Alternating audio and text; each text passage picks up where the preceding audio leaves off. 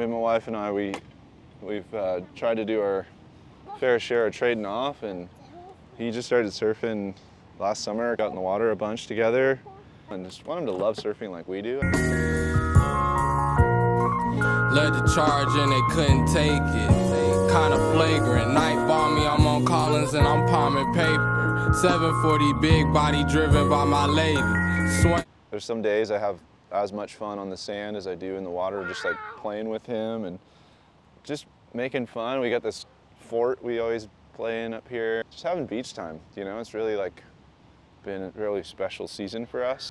That's one of the things I could say about Captain Finn and some of the other brands that support me. They've provided that opportunity. Being with the brand since like day one, you know, there was always an opportunity to design fins and make art and do different things. And you know, Mitch Absher was one of the catalysts to that for me. And our friendship, it just, you know, kind of started from surfing together, and then it developed into, I don't know, more and more of just like an appreciation for one another. And his surfing, I've always looked up to it. Like, he's from that generation that got me into surfing, you know. Mitch is one of those guys, I think, from the very beginning, was an inspiration before I even knew him. And his generation, you know, Joel Tudor, Mitch, and Tyler Zekian, just so many guys like that built their own stuff and rode that stuff well. And, you know, Mitch is someone that has always, you know, kind of brought such a creative element to things. You know, kind of starting off with Captain, we did a fin, and I think the first fin I did was like a Native American face, and it was this like really kind of interesting like bitmapped graphic that I found from like a 30s, I don't know, like magazine or something. And then it morphed into a Lone Ranger fin. And then I ended up doing a fin with like myself on it with this like military army helmet when I was rider's age, like I was like 4 or 5. Mitch just let me do whatever I wanted, which was super cool. It was inspired by like old things. And this was supposed to be like really, really gold, but it turned out a bit yellow, I think because of the white base. And I just was like, man, just something about it was really cool. We just recently introduced like kind of a coffee color, and then like this green Coke bottle color. And then, yeah, this fin was the original outline that I did, and it was based off of 2 skateboard tails. So it was like an 80s skate deck was the like rear curve. And then the front curve was this old GNS, you know, sidewalk surfer that I had. So it's like the GNS curve is like this side, and then the 80s like skate deck was this side. I think it was like a Vision or a Gator or something. I just literally laid them down and like just traced the curves. And I was like, I want to try this. And then we made one. And I originally had it really tipped out, kind of like this one is. So if you look how this one has this like kind of more curved tip, that's how that originally was. And we kind of rounded it just for a bit more of a user-friendly aspect to it, so just it wouldn't gaff you. We went back to this tip in this trimmed down version, which I think really has given it a new and like a rebirth, a new dynamic to what it was originally. And I started riding it and I was like, this fin really works good. And it took a long time for like the pivoty fin to catch on. I feel like I see a lot of them now, but for a long time I felt like, man, maybe I'm out on an island here. Like I just designed something that no one else is gonna really like, but I'm sticking with it because it's what I, you know, kind of started to like really gravitate towards. And then, yeah, this trimmed down version was fun because I could take the lines that I had already drawn and like almost kind of refine them in a way that like I think is more, you know, eligible, and that lane of like could be ridden in almost any board. I think this rounded, kind of more pivoty style fin that you know I kind of now look at as like for my nose rider. So I'd say like this would be like my nose rider fin, and this would be like my all around fin.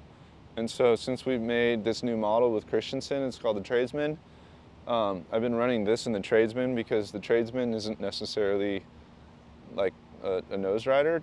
It's kind of more of an all-around board. It's supposed to be something that you can ride on any occasion. And the one I've been riding specifically is like 9.4 and wants to turn more than it wants to nose ride. And so I kind of feel like because of where my surfing's going, this fin's really helped it. And, you know, I still gravitate towards this in the summer in South Swells, where I'm like, South Swells, kind of cruisy Sano or Malibu, like want to nose ride this. Whereas like with North Swells here at Churches, like it's an amazing fin to have. I think fins play a huge part in longboards. You think of some of that early inspiration and like, it's just like surfboards. The rocker was what was missing. Like the outlines were great, you know, and it's the same thing with like, I think early fins, it was like, they were built for boards that didn't have the rocker. So it's like all of a sudden you have this flat longboard with this like really incredible outline of a fin, but the board just doesn't have the curve to like meet where that fin meets the water, you know?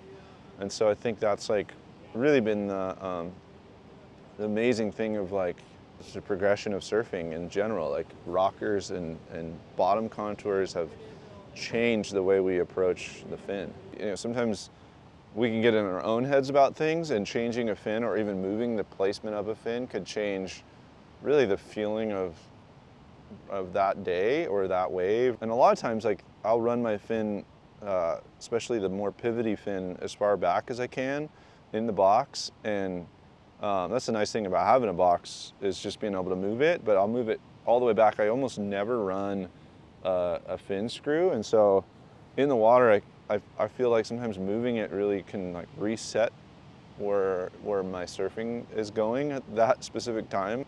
But yeah, there's definitely times that I've jumped into other fins in this fin sphere of what Captain Fin offers, and that's what's so cool about the diversity there. Is the team is, you know, there's just some guys that are so good, and they really love what they're doing, and they're passionate about surfing in a way that you can kind of go, oh, I want to try that, you know. And guys like Tyler Warren, who have, you know, who's had a lot of fins in general, and really kind of loves like looking at different designs and really pays attention to detail.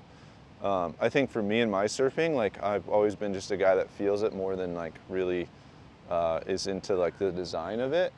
If it feels right, it's like, oh, that's what I want to use. I'm not someone who's maybe is technically like savvy of going, oh yeah, that's gonna do this, until it does it. Like for me, I have to, you know, it's kind of like, I don't know, I'm not really much of a reader. I never read the instruction manual. I just like put it in, try to throw it together, and if it looks right, I'm like, yeah, cool. I've learned that with building toys for my son. It's like trying to put together this bicycle, and I'm like, I just kind of wing it, and you know, hopefully it rolls.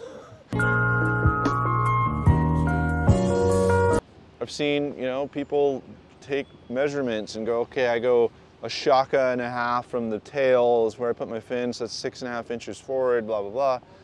And I'm like, well, you know, I don't know. To me, it almost feels like some days I pop the fin in and I'm like, well, that felt really good. And then just the next day I put it in the same spot and it just feels like it's in the wrong place.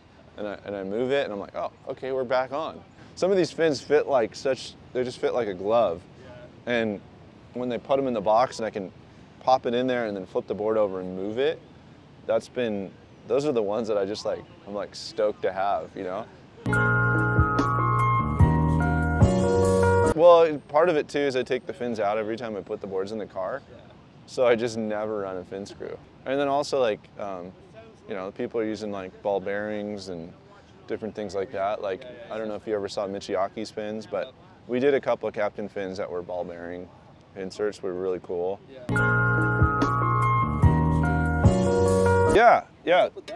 So my friend Dayton is a motorcycle builder and surfer, and I first met him through my friend Chase Stopnick, and we were surfing Sano all together, and he was out there on this Herbie, and I was like, oh, this guy's cool, like he's kind of got it figured out. And I started talking to him, and then he flipped his board over and he's like, dude, check this out. And it was like a casted metal flame fin. And I was like, dude, this is so insane. Like, that works? And he's like, yeah, I build parts for Harleys. He's really into choppers.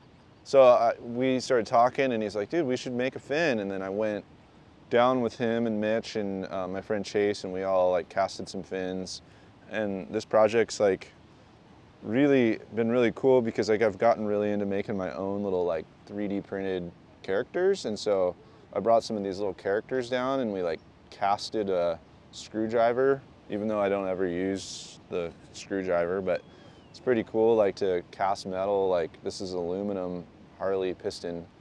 And then we casted one of the new trimmed down fins, and then I 3D printed the font myself, and so it's casted into sand, and so you can like use the sand to like, you know, emboss whatever you want. So yeah, I've been helping Dayton kind of with the stamp process, and so like whenever we make a fin or whatever Captain needs, like I've been making all the little 3D printed stamps, and then we've been designing different things, you know, throughout whatever fin template kind of comes into play, and then you kind of add these either fonts or shapes or flames or whatever, you know. So it's been really cool to be a part of the project, and I think, you know, hopefully there should be maybe a film coming out about this. I mean, honestly, the weight, this is definitely a really significantly heavier fin because it's pure aluminum. I think you could probably lighten it by hollowing it out because it's such a solid fin, you know? And if you did that, you wouldn't really notice a huge difference in performance. The fin itself really feels really good. Like I was riding it a lot, like end of summer at Sano, just, you know, like kind of slower waves, and it felt like it kind of maybe helped a little bit in the nose ride department because there's a little bit more weight in the tail. But honestly, like I feel like in a longboard, you could probably run this fin every day and feel like you're riding a normal fin. Oh gosh, you know, this isn't anything new per se. I think like in the 60s, this did happen. There are some fins that were casted, and especially when the wave set system was out, you know, and that was the only like fin, like the only way you could really place a fin in a box. The original boxes had like two like screws that would hold the fin in, and the box was super wide. And I think they casted those early on because that base plate was so technical that they had to have like the right drill through for the direction of the screw to tighten front and back. And they didn't have this peg, so this didn't exist. So, I mean, you know, casting is actually really primitive in a sense. Like, really, I mean, man, if you wanted to, you could really explore some really technical dimension with this. I'm not sure like that it's like an answer like a lot of things, but it's definitely like a unique approach to something that like I think maybe has been overlooked.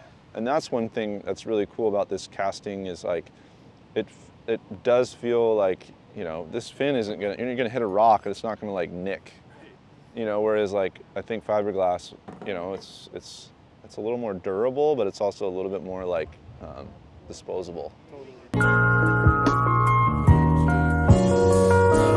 You know, honestly, I think surfing in general, like, is in a really good, I think the Godowskis said this to me the other day, and I have so much respect for them as surfers, guys that got to really do it all in their careers, and like, they're like, yeah, I'm excited to like, you know, kind of just surf because I love surfing. And, you know, I think that's where we're at in general in longboarding and even in surfing in general. It's like a lot of people, you know, things are transitioning, changing for them, but they're still like passionate about surfing.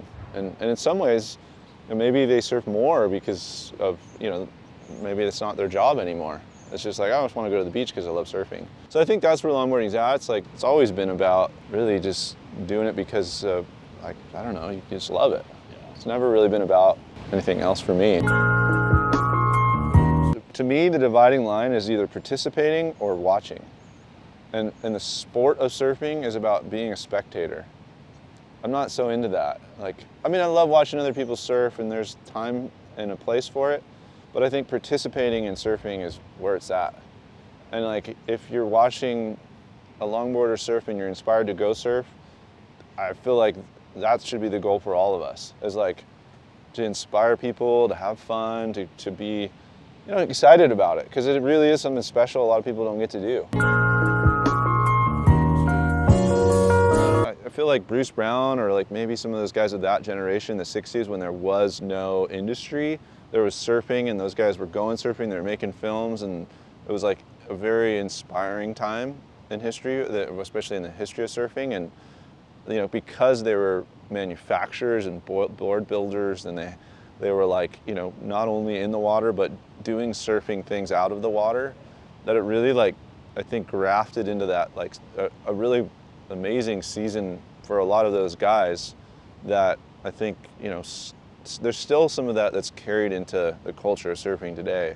You know, there's a lot of guys like that shape and surf well now and will ride everything, and that's like, I don't know, there's just something really special and unique about that. And I think in our culture, especially as longboarders, you're kind of more tuned in to just like when the conditions are right. It's not necessarily so much about big swells, it's more like being at the right place at the right time.